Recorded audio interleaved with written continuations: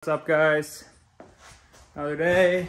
I spent the last half hour getting the torque tube off and getting the inner drive shaft from the torque tube removed. If you can see, there's the drive shaft. Came out of the torque tube. The biggest thing with this is that this snap ring, it's on the inside here. It's definitely a bitch to get out. Cut myself pretty good. Shocker, right? But it's out. And you can take a look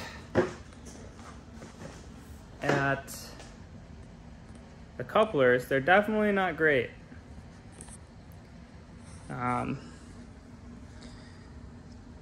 cracking going on. Definitely have seen some better days. I don't know how many more events that would have lasted, to be honest.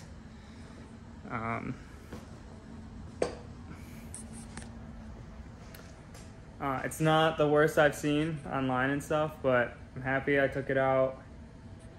Next thing we're gonna do is remove, I'm gonna mark this drive shaft where it lines up so it gets reinstalled in the same place. Gonna take these bolts out on both sides. And then I gotta press this bearing out and this cover. And there's more snap rings on here. I gotta remove this. And there's 2 more bearings in here that I gotta press out. So I've seen a few people do this. I know there's different model torque tubes and stuff, but I have a press, so it shouldn't be too bad. I'm gonna focus on the front, the input shaft to the engine first. Press that bearing and that dust cover off.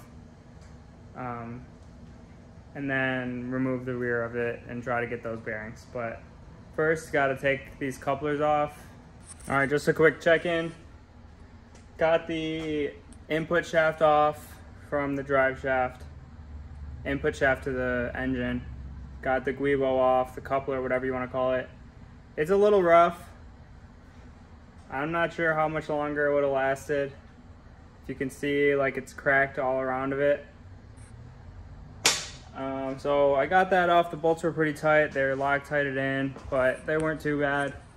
And then I kind of struggled at the press because this bearing was here, and this dust cover was over it, right? And I didn't know there was a retaining clip before the bearing.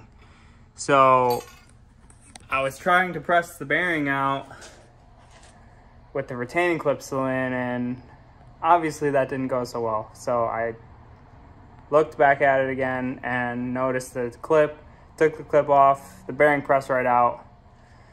So all good there. Gonna push on the new bearing, put the new retaining clip on, and put the new dust seal on.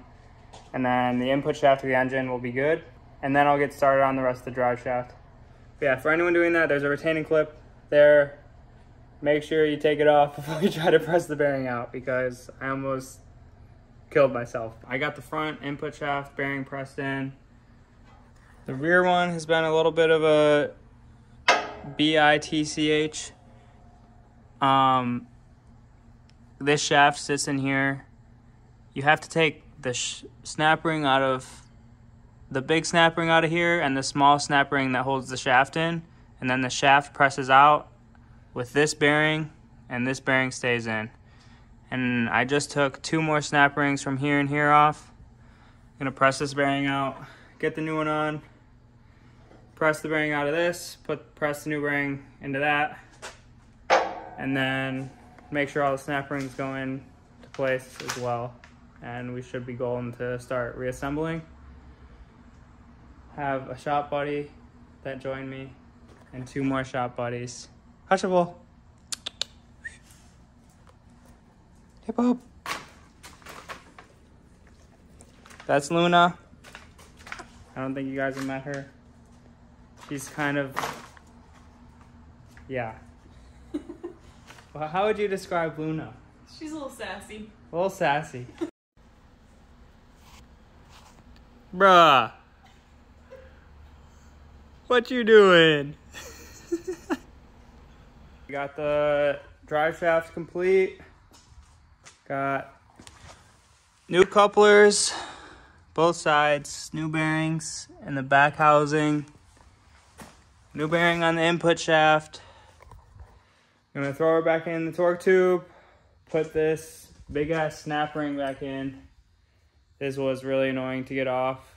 I suggest you get really good snap ring pliers to get it off. That's how I cut my finger. But I'll throw it back in there, and then that'll be a wrap for this job. Tomorrow I'll probably throw the tick master cylinder in, which I have to remove the stock clutch pedal to drill into it to do that. So it might take a few hours, but shouldn't be too bad. Overall, this torque tube rebuild isn't like the worst thing in the world. You just gotta like take your time, go step by step, remember how everything goes back together, and it's really not too bad if you have a press, I guess. Yeah, happy with how it turned out. Hopefully those rubber couplers last 2 to 3 years. My hope is that they last about as long as the clutch when I have to replace that again. So we'll see. I could have gotten like poly or solid couplers, but I don't know. I just wanted to steer away from those and go stock, have a little bit of dampening in the drivetrain for all the clutch kicks and stuff. So today the plan is to get the tick master cylinder installed. I just slapped on the new slave and the remote bleeder, so that's all good to go. Show you guys quick if anyone else needs to know how to do the master cylinder. Your driver's side, you've got the master cylinder right here. Let me grab a light. Sure, you'd be able to do this with the fender on. You just have to take the wheel off and this cover off. And then the master is right here. So you have to go underneath the dash and take off the plastic cover first. Show you what that is. This cover sits under here, and take that off. You have to pop this little clip out from your master linkage right here, and then your pedal's free. And then there's 3 bolts that holds the pedal on. You have to take the whole clutch pedal off. It's tough to see here, but you'll be able to see them on this side. 3 nuts to take off. Those nuts are gonna be easier to access once the actual master cylinder is out. So I'm gonna take the master out real quick. Since the linkage is already off, it should be super easy. Just gotta turn counterclockwise, and it should pull out. Got it out. It was kind of annoying.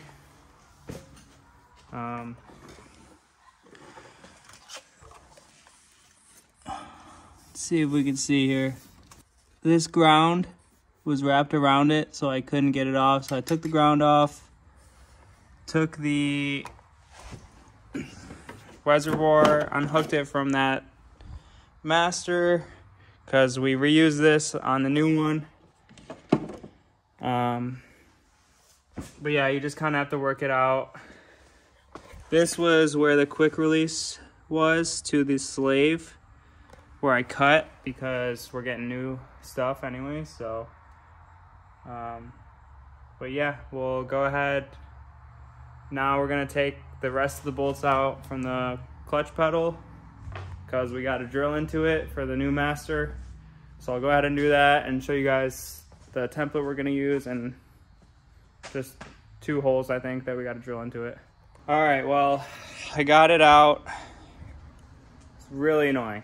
This job has been frustrating so far, but that's because I'm a little bitch today, I guess.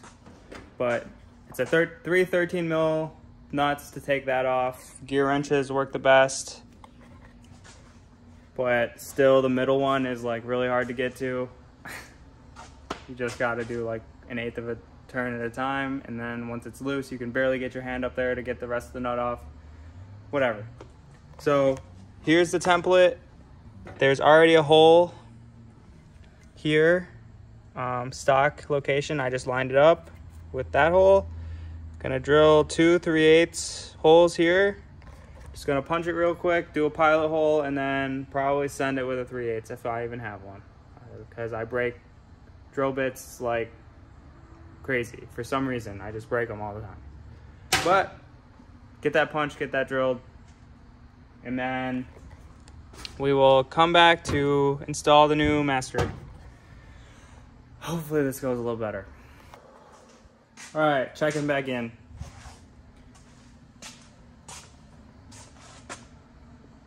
That was super annoying, not gonna lie.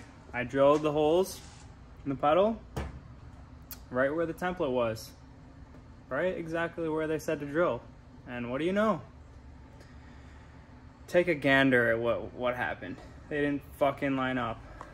But I got it on. I had to open up this hole a bunch, which is really annoying once you drill a hole to begin with, to try to open it up just one way. But I got it. Getting those bolts in there, it's like this whole thing is just super awkward. Whatever, it's on, it's tight. So next step, it's gonna be reinstalling the pedal into the car, the 3 bolts. I'm sure it'll be pretty annoying to get to those, but I'm gonna go lay on my back and try to work it in. Hopefully it goes better, we'll see. Alright guys, I'm pretty much done. Show you what everything else that's needed to finish it up. Let me just say, like, if you're gonna do this, it's a good mod. It's for sure a good mod. I've heard great things. I was having trouble getting into first and reverse, and I think that'll solve it. And it's just more reliable than a stock Slave.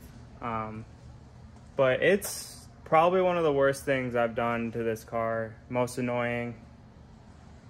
I'm literally sore from it, but it was really difficult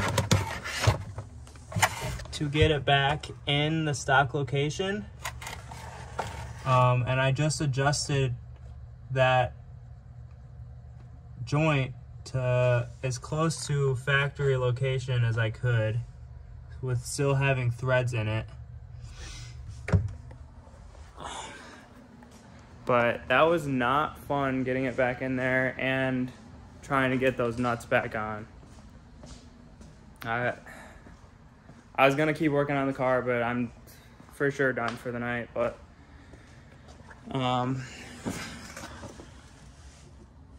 there she is, got the cover on, tightened down, stock hose, and then the other line that goes to the Slave plumbed down there. Should be a piece of cake plugging that quick release in once I get the torque tube and trans back in. And once that's all done, hopefully she goes into gear easier and is reliable. But unfortunately, I ordered an ECS spool kit for the diff, and hasn't even shipped yet, and I'm done with everything else now, drivetrain related. So I think what I'm gonna start on next is motor work. I got a Michigan Motorsports Stage 3 cam. Shout out to them, they really hooked me up. They've got great customer service. They got back to me within a few hours of inquiring about everything. So we got a bunch of goodies. I'll do an unboxing and everything for that. But for the rest of the week, I think I'm gonna start disassembling everything for the motor Got to take the steering rack out, engine front cover, harmonic balancer, all that stuff. Everything, intake, heads got to come off. So it's going to be an adventure. I've never really dove this far into a motor build, and I'm really excited. And hope you guys are enjoying this stuff. I know it can be a little bit boring at times. I'm trying to keep it a little bit interesting here and there. And hopefully you guys are learning stuff along the way with me. But for now, that'll be it. Have a good night, everyone. Peace.